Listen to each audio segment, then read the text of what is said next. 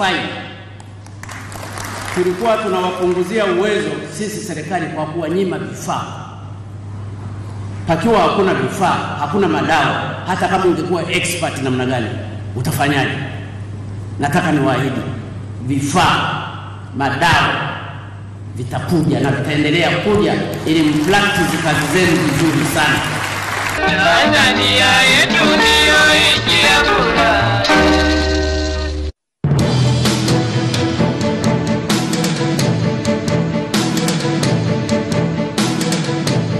Hii ni TBC habari. Kwanza muktasari. Baadhi ya watendaji wa mamlaka ya mkonge na kampuni binafsi ya Katani Limited watajwa kuhusika na ubadhirifu. Zaidi ya tani 25 za kahawa zilizohifadhiwa ghalani mkoani Kagera zatoweka katika mazingira tatanishi. Wakazi wa kata za Mabwepande na Bunju jijini Dar es Salaam waanza kunufaika na huduma ya maji baada ya kuikosa kwa muda mrefu. Iran yashika nafasi ya pili duniani kwa kuwa na idadi kubwa ya vifo vinavyotokana na virusi vya corona. Na katika michezo na burudani, serikali yachukua jukumu la kujenga uwanja mkubwa wa michezo jijini Dodoma. Msomaji wako siku huu ni Esero Mafuru.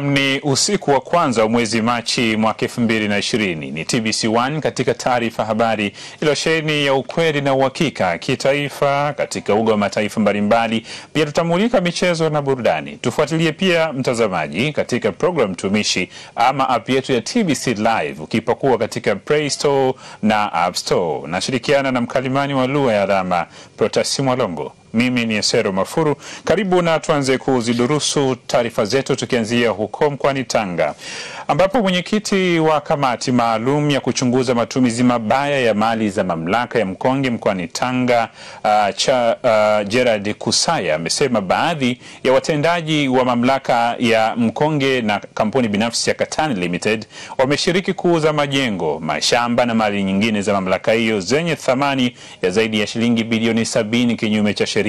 Ameelezayo wakati ukabidhi ripoti ya kamati hiyo kwa Waziri Mkuu Kassim Majaliwa ambayo aliunda mwishoni mwa mwezi Novemba mwaka 2019. Taarifa zaidi na Betha Mwambela kutoka jijini Tanga. Waziri Mkuu Kassim Majaliwa akiwasili mkoani Tanga kwa ziara ya kikazi. Waziri Mkuu ameanza ziara yake kwa kuzungumza na watumishi wa mkoa wa Tanga, huku akisisitiza zao la mkonge kupewa kipaumbele. Tumeleta hii timu nataka turudishe imani ya wakulima kwenye zao la mkonge, na tunataka mkonge ulimwe mkoani Tanga na mikoa mingine inayolima.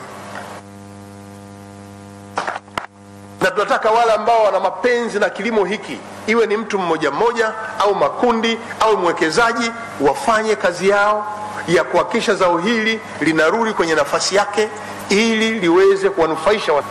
Waziri Mkuu pia akatoa neno kwa watumishi wa umma wanapotekeleza majukumu yao. Hapa kazi peke yake bado haitoshi. Mtumishi wa umma lazima awe mwaminifu. Mtumishi wa umma unatakiwa kuwa mwadilifu. Mtumishi wa umma unatakiwa kujiepusha na rushwa, wizi wa mali za wananchi. Na hili wanalikazia sana kwamba sisi ndani ya serikali tunasimamia haya.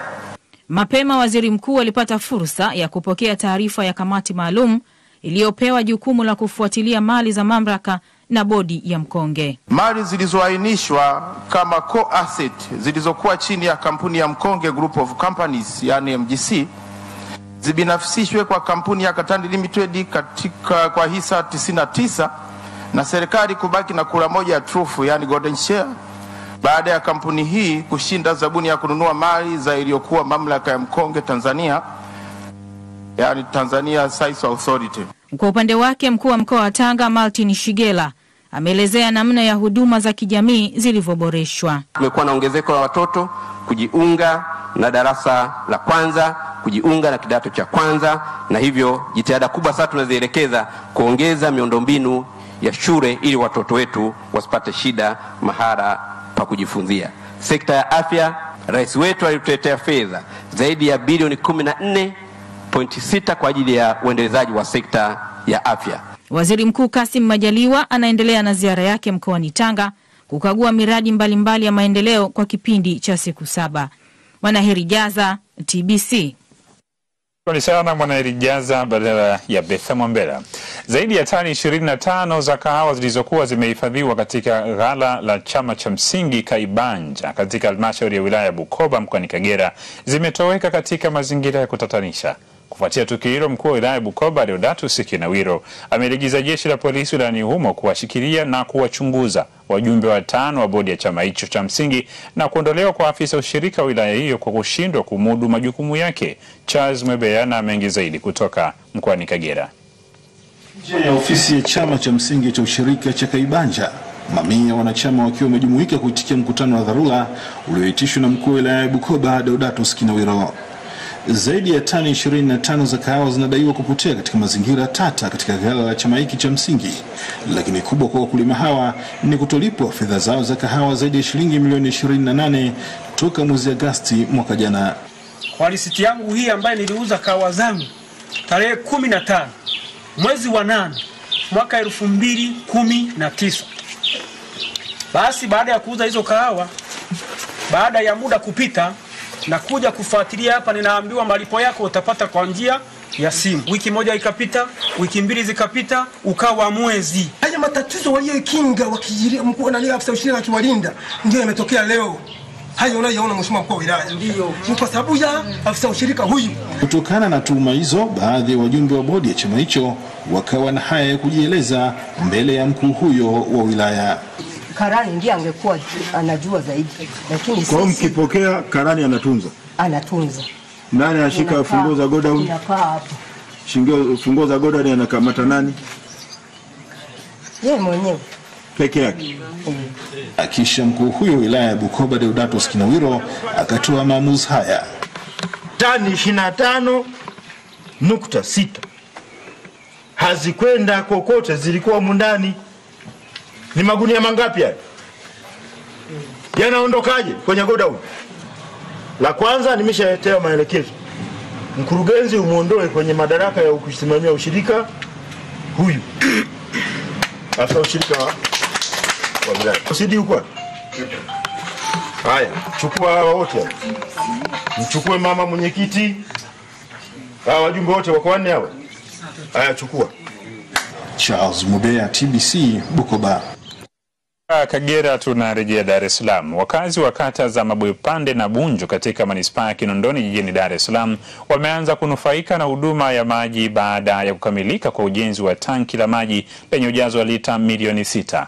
Mradi huo ni mmoja miradi mikubwa ya maji inayotekelezwa na mamlaka ya maji safi na maji taka Dar es Salaam na Pwani DAWASA, ambao umetumia shilingi milioni 100 hadi kumalizika kwake. Gervas Mwatebera anatupitisha katika undani wa taarifa hiyo.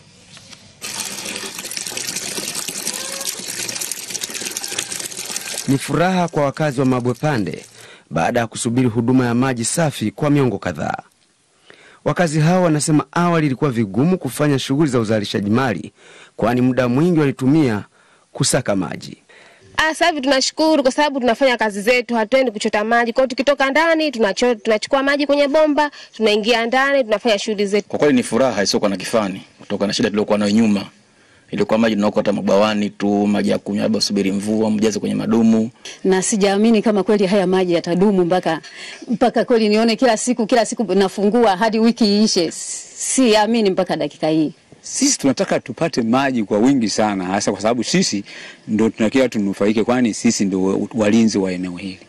Msimamizi wa mradi huo Mhandisi Felishem Kimaro anasema kukamilika kwa mradi huo kuna wanufaisha wakazi wengi wa kata za Mabwepande, Bunju na maeneo jirani. Kwa sasa tuna wanufaika ni zaidi ya wateja 15,000 mpaka 20,000. Kwa nini? Kwa sababu wenye mita ni wateja zaidi ya 3,500. Sasa kipindi kile wateja walikuwa wachache, wanaagiza maboza. Lakini sasa kwa sababu tumeunganisha wateja, tumeongeza wateja wengi kwa hichi kipindi kwa kutumia mtandao ule wa jumuiya, tumeboresha kiasi. Kwa hiyo wateja walioko jirani na wale ambao wana maji, kwa hiyo wanachukua kwa majirani sasa. ile adha ya kwenda kuchukua maji kwenye maboza imepungua. Zaidi ya shilingi milioni 100 zimetumika katika ujenzi wa mradi huo wa maji. Milika kwa ujenzi wa tanki hili la maji lenye uwezo wa kuchukua lita milioni 6 unatajwa kuwa na manufaa makubwa kwa wananchi wa maeneo haya ya Mabwepande ambao walikuwa hawajawahi kuunganishiwa na huduma hii ya maji. Gervas Mwatebela, TBC. Asante sana Mwatebela kutoka Dar es Salaam. Tuelekee nyanda za juu kusini mwa Tanzania. Wanafunzi 708 waliochaguliwa kujiunga na kidato cha kwanza mwaka 2020 mkoani Njombe hawajaripoti shuleni tangu kuanza kwa msimu wa masomo mwezi Januari mwaka huu. Kufuatia hali hiyo, mkuu wa mkoa wa Njombe Christopher Ole Sendeka ametoa mwezi mmoja kwa maafisa watendaji wa mitaa na maafisa elimu kushirikiana na wazazi na walezi ili kuwawezesha wanafunzi hao kuanza masomo. Tatu Abdallah na taarifa zaidi. Agizo hilo limetolewa katika kikao cha tathmini ya elimu cha mkoa, lengo likiwa ni kupeana njia mbalimbali za kuongeza kiwango cha ufaulu. Miongoni mwa mambo yaliyopendekezwa kuboreshwa ni pamoja na kuongeza ikama ya walimu, kuboreshea walimu mazingira ya kazi na kuongeza zana za kujifunzia kwa wanafunzi hasa masomo ya sayansi. Kuna walimu wengi wanaojitolea katika mkoa wetu, katika halmashauri zetu, ambao kwa kweli wanajitolea bure.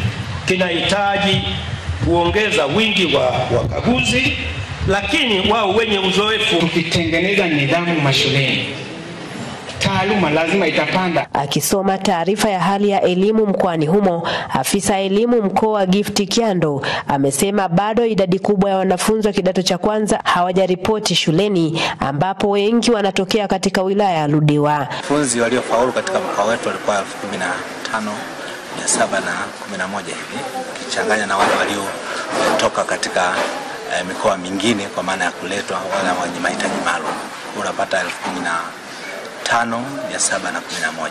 Mkuu wa mkoa wa Njombe Christopher Ole Sendeka amechukizwa na taarifa hiyo na kuwapa kuwachukulia hatua kali za kisheria wazazi na walezi ambao watoto wao hawataripoti. Watoto wote ambao hawajaripoti kidato cha kwanza,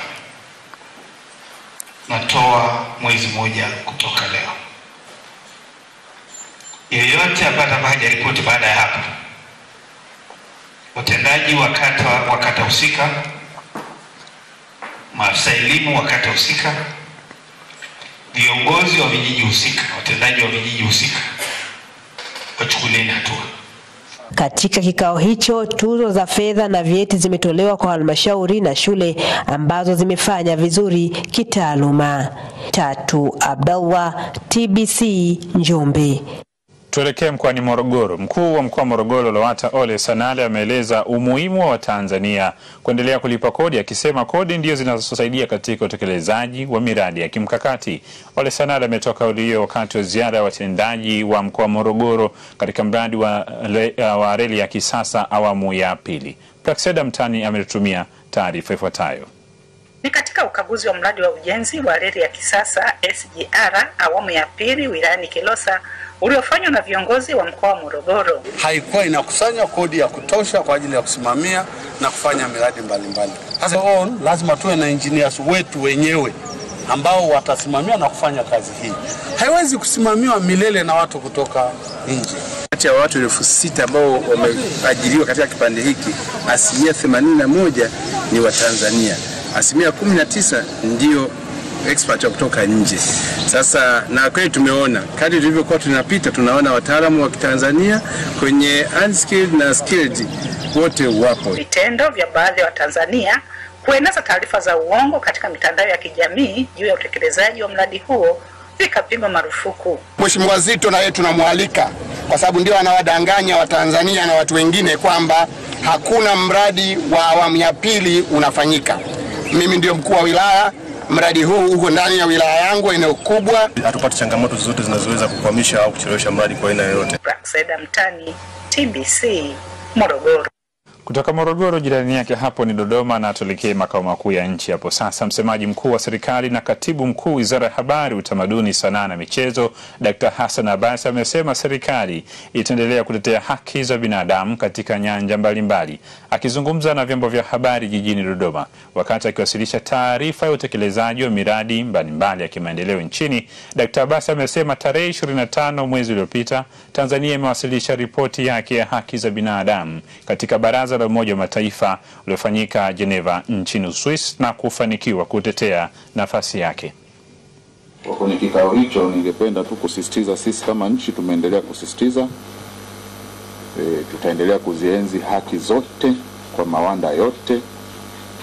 Wenyewe wataalamu wa hizi haki, kuna haki za daraja la kwanza, la pili na wanaita kizazi cha kwanza, cha pili na cha tatu. Kuna haki za kisiasa, kuna second generation, mambo ya uchumi, jamii na masuala ya maendeleo. Kwa kikao hicho tumesisitiza na tutaendelea kuishi. Aidha, anabainisha kuwa miradi mingi mikubwa inayotekelezwa nchini ukiwemo reli ya mwendo kasi ama reli ya kasi sijalo na kwenda kwa kasi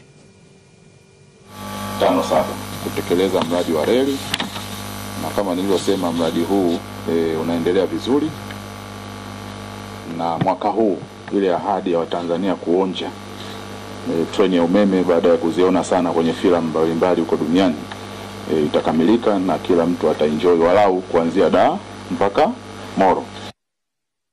Wakuu wote watakuwa na ziara ya siku 2 ya kimkakati kutembelea mradi wa reli wakianzia Dodoma hadi Morogoro kuanzia kesho. Watakuwa na ziara hiyo ya kihistoria na ya kimkakati kwenda kutembelea mradi wa reli.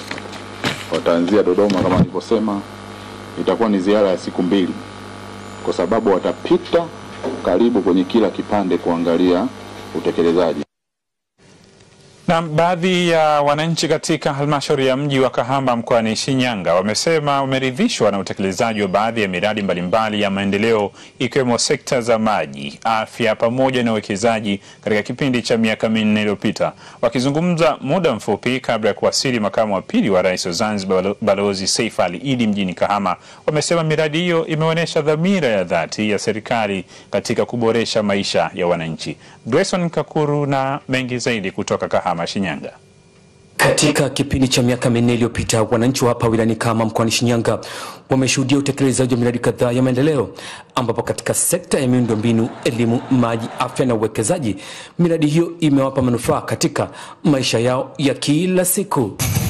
Taswira hiyo ikanifanya nizungumze na baadhi ya wananchi hapa mjini Kahama ili kujua ukweli. Upande wake imeleta manufaa kwa sababu mtu alikuwa akipata tatizo kubwa anakimbizwa mbali zaidi, lakini sasa hivi zile huduma za malizikia huku mikoani mpaka huko viwandani imefika, kwa sababu tumepewa elimu, tumeweza kuchukua hatua kwa kujiunga watu 6 kwa kila mmoja ili tuweze kupata ile huduma ya bima ya afya. Zamani mtu alikuwa anapata shida ya maji, anapata maji labda kilomita 5 maji, lakini sasa hivi mtu anafungua tu bomba anapata maji. Sio kama zamani. Lakini changamoto kubwa ni usimamizi wa baadhi ya makandarasi wanaotekeleza miradi hiyo. Na wakandarasi wanaojenga hizo barabara hizi wasimamie. Unakuta mkandarasi anapewa barabara kujenga, unakuta hata hajaimaliza vizuri, ameshakabidhi kila kitu ameshamaliza, lakini wasimamie.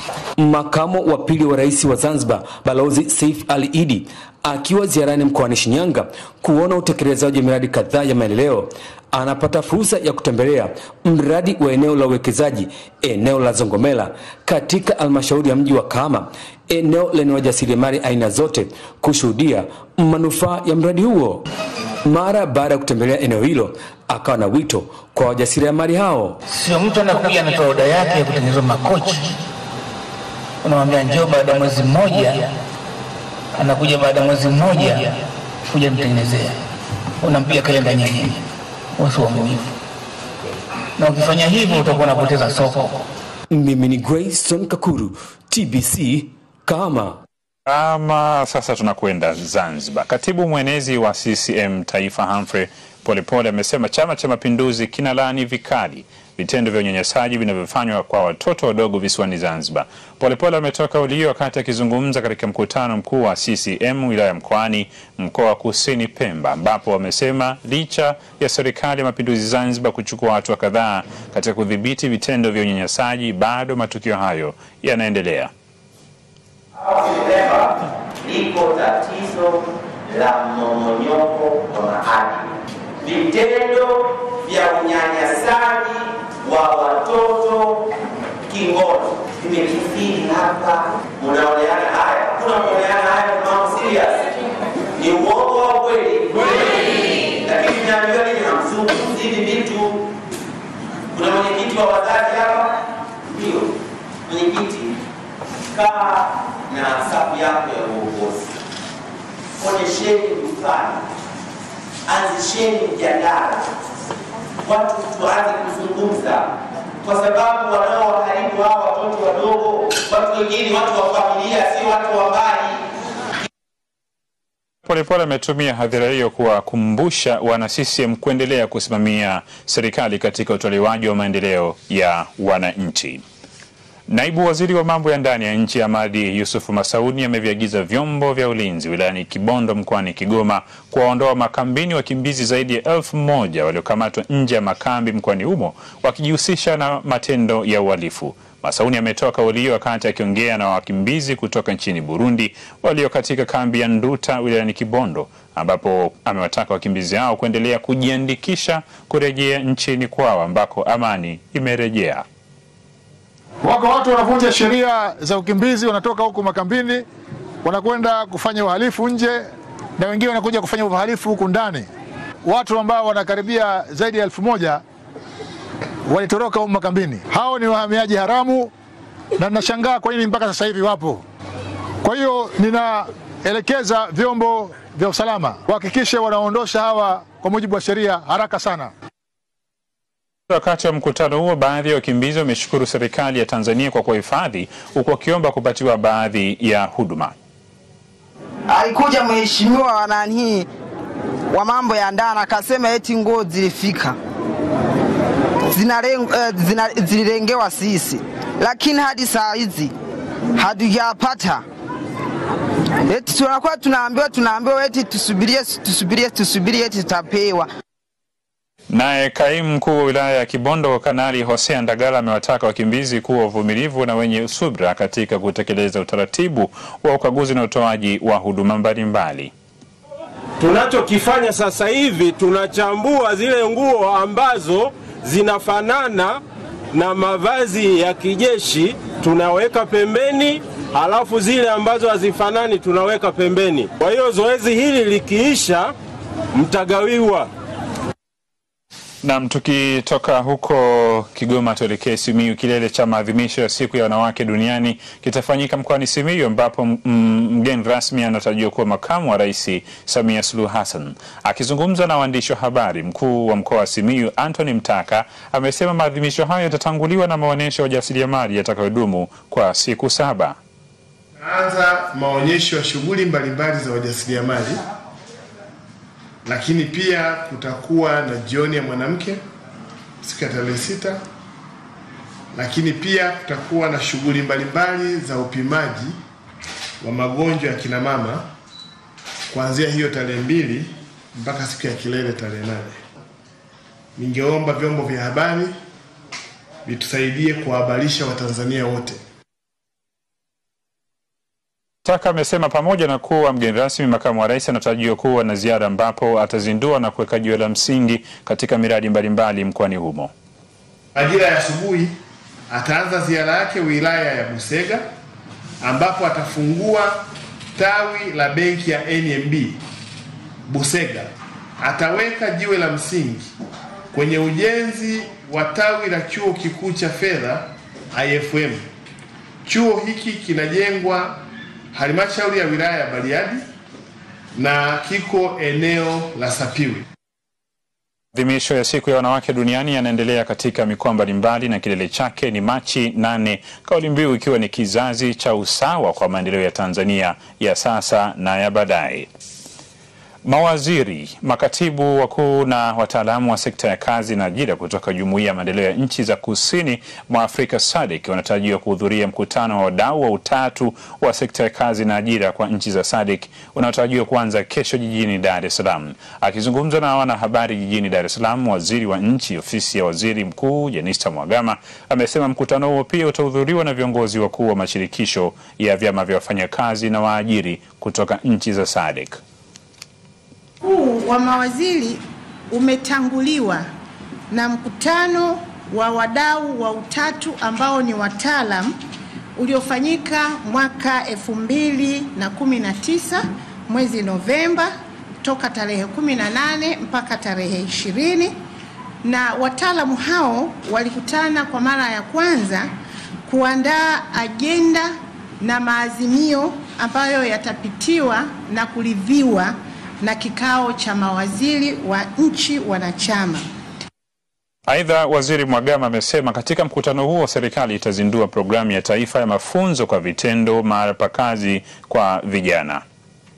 Vijana wa Kitanzania waliokwisha kushiriki kupata ujuzi katika sekta na taasisi mbalimbali za elimu na mafunzo kupata mahitaji halisi ya matumizi ya ujuzi wao katika maeneo mbalimbali yanayotoa ajira ndani ya nchi yetu, na hivyo watakuza uzoefu wa ujuzi walioupata katika taasisi hizo za mafunzo. Utafiti wa nguvu kazi wa mwaka 2014 baada ya kuchambuliwa ulionyesha kuwa tunatakiwa tupunguze ile nguvu kazi yenye kiwango cha chini cha ujuzi mpaka kufikia chini ya 54%.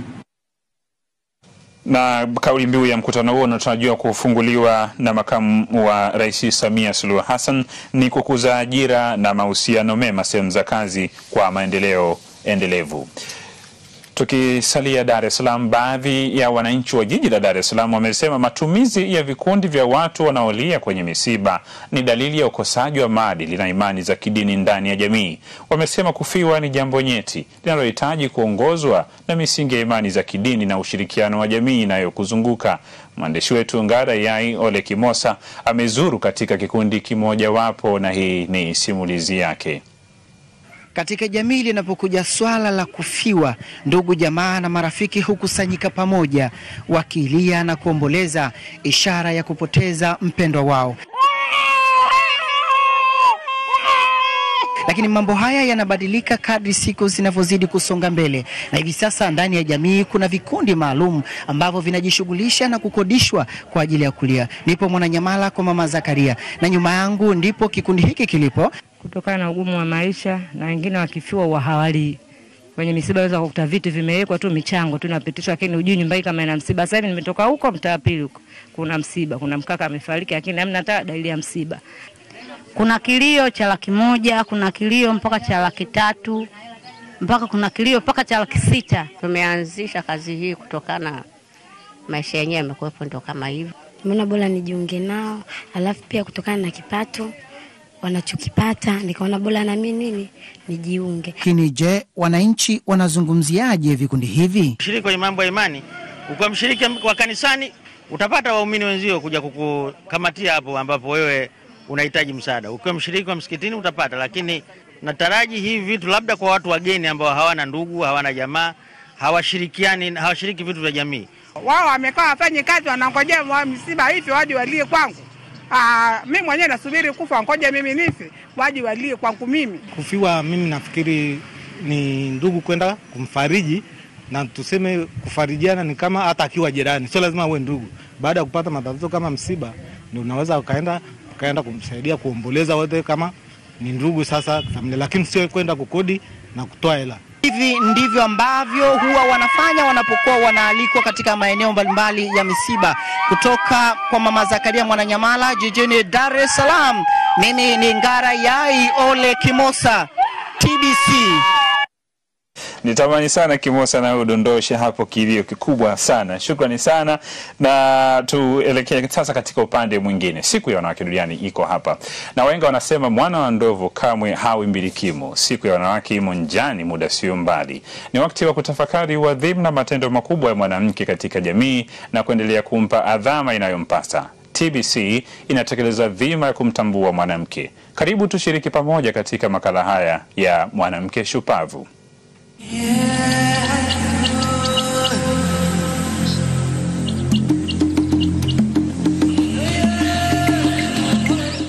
The need for women participation. Now please make sure that youth and women participation are also part of the resolution, because we cannot afford to leave them behind. Ni sauti inayopambania usawa wa kijinsia kwa vitendo, ikishiriki kuchimba msingi, kuchanganya zege na kusogeza tofali zinazoendelea kusimika hekalu la usawa ambamo wanawake na wanaume wataishi pasi kusimangana kwa misingi ya vile walivyozaliwa. Ni Dr. Stegumena Lawrence Taxi, katibu mtendaji wa 6 na wa kwanza mwanamke wa Jumuiya ya Maendeleo ya Nchi za Kusini mwa Afrika SADC. Ni mwanamke chuma cha pua ambaye amefanikiwa kusimama katikati ya duara ya uongozi wa jumuiya kubwa yenye wakazi zaidi ya milioni 340. Aliteuliwa rasmi mnamo Agosti 18 mwaka 2013 na mkutano wa 33 wa wakuu wa nchi na serikali wa SADC uliofanyika mjini Lilongwe nchini Malawi, akipewa rungu la kusimamia shughuli za Secretariat ya SADC ili kuleta mtangamano utakaozivusha nchi 16 za jumuiya kuelekea pwani iliyojaa maziwa na asali. Asili ya uzao wake inaturejesha nyuma kwenye mkondo wa historia. Jumatano ya Julai 6 mwaka 1960 huko wilayani Magu jijini Mwanza, mtoto wa kike alizaliwa katika familia ya walimu wapendao watoto. Dr. Taxi alipata elimu ya msingi katika shule mbalimbali nchini Tanzania na kisha elimu ya sekondari katika shule ya sekondari Lake iliyopo jijini Mwanza. Katika kuitafuta kesho iliyojaa maarifa, Taxi alijihudhurisha chuo cha biashara Dodoma CBE kuanzia Januari 1984 hadi Desemba 1985 alipotunukiwa stashahada ya usimamizi wa biashara. Kisha akajiunga na chuo kikuu cha Dar es Salaam mnamo Julai 1987 na kuhitimu Machi 1991 akijitwalia gamba la shahada ya kwanza katika fedha. Aliendelea kuselelea katika kumsaka elimu hadi nje ya mipaka ya nchi, ambapo Aprili 1995 alitua mjini Tsukuba, Japan, kujielimisha katika shahada ya pili ya falsafa za maendeleo ya kimataifa na usimamizi wa sera katika chuo kikuu cha Tsukuba, na kwa mafanikio akahitimu March 1997. Utamu wa ngoma ni kuingia ndani kuicheza. Taxi alichagua kuwa manju wa ngoma yake kitaaluma kabisa. Sasa aliutafuta udaktari wa falsafa, na mnamo Aprili 1997 alianza shahada ya 3 ya udaktari wa falsafa katika maendeleo ya kimataifa katika chuo kikuu cha Tsukuba nchini Japan, na safari yake akaihitimisha vyema mwaka 2002. Katikati ya majia ya kumng'ang'ania elimu asiende zake, Dr. Taxi alipenda sana kazi, akilitumikia taifa la Tanzania katika taasisi, idara na wizara mbalimbali. Wizara ya Fedha ilipata huduma ya utumishi wake kuanzia Mei 1991 hadi Aprili 2002. Ngao ya ukatibu mkuu ilimvaa na kumtosha kisawasawa. Akahamishiwa tena Wizara ya Ushirikiano wa Afrika Mashariki kama katibu mkuu kuanzia Novemba 2008 hadi Agosti 2013. Pasi na shaka, mabega ya Dr. Taxi yalikuwa na nguvu thabiti kubeba mizigo mizito idara na wizara nyeti kama hizo kama mtendaji mkuu, na ndipo Agosti 18 mwaka 2013 akateuliwa na mkutano wa 33 wa wakuu wa nchi na serikali wa Jumuiya ya Maendeleo ya Nchi za Kusini mwa Afrika SADC kulipambania kombe la maendeleo katika jumuiya hii akiwa katibu mtendaji. Mnamo Agosti 20 mwaka 2017 alikula kiapo kingine cha kuendelea kuitumikia SADC baada ya kuongezewa awamu ya pili ya uongozi baada ya mkutano wa 37 wa wakuu wa nchi za SADC uliofanyika mjini Pretoria nchini Afrika Kusini. Mwanamke huyu shupavu ameongoza na kushiriki katika michakato, majadiliano, programu mbalimbali za kikanda, kitaifa na amechangia kwenye ajenda muhimu za maendeleo na utekelezaji wa mipango ya bara la Afrika na dunia kwa ujumla. Wanawake wanatajwa kuwa wenye kujichumilia amani kwa kicho. Katika eneo hilo la amani na usalama, ameongoza na kuratibu idadi kubwa ya michakato ya SADC katika kuzuia mizozo, kufanya usuluhishi na pia kuimarisha mifumo ya kidemokrasia kikanda. Dr. Stegomena Lawrence Taxi ameolewa na ana watoto wawili. Yeye ni Mrumbi katika lugha ya Kiswahili, Kiingereza na Kijapani. Anayo sifa nyingine tajika kumfahamu. Anapenda mavazi ya Kiafrika, hasa vazi la kitenge. Mwanamama huyu afaa kupewa taji la heshima katika majira haya kuelekea siku ya wanawake duniani, na TBC inaanza kwa kumvika taji la mwanamke shupavu.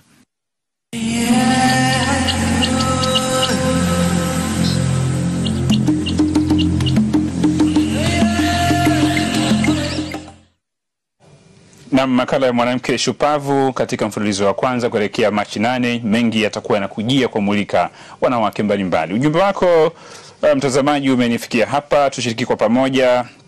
Hussein Sadiki kutoka Chole Mafia wanasema kwa kweli hawa waliaji ni changamoto kubwa, lakini kwa kuwa ni njia kujipatia kipato, basi nawapongeza wana vikundi kwa ubunifu, maana misiba huonekana na watu wengi wameguswa. Golgota Magabe Mokono wa Geita wao wanasema wanafunzi 700 ambao bado hawajaripoti shuleni mkoani Njombe na viongozi wapo. Linashangaza sana mkuu wa mkoa kutoa mwezi moja ni mbali mno kulingana na muda umeenda sana. Shukrani sana mtazamaji kwa kushiriki nasi katika mitandao yetu ya kijamii na kutuma ujumbe wako. Ndivyo tunahitimisha habari za kitaifa. Tukirejea ni habari za mataifa mbalimbali.